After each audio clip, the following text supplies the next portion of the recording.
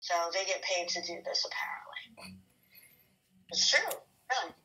Right. So, yeah, I mean, where do you go and what do you do? That's the question. That's the question. Which direction do you go in?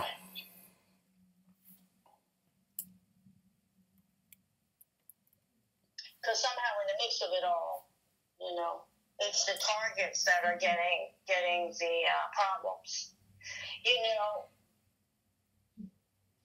know, I believe in the Bible, and the Bible said that this was going to happen one day, and I think we're there. So I think that persecution's coming. Right. To all the good-hearted people.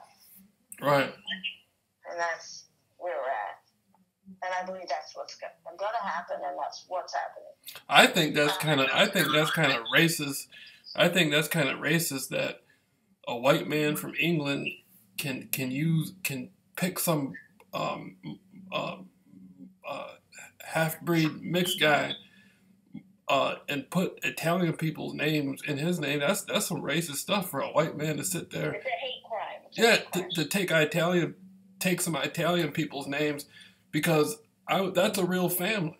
Those are there's people with that last name, Gambino last name, and that's some racist stuff to sit there and take some Italian names and sit there and put it what the fuck? What gives these people the right to do that type of shit?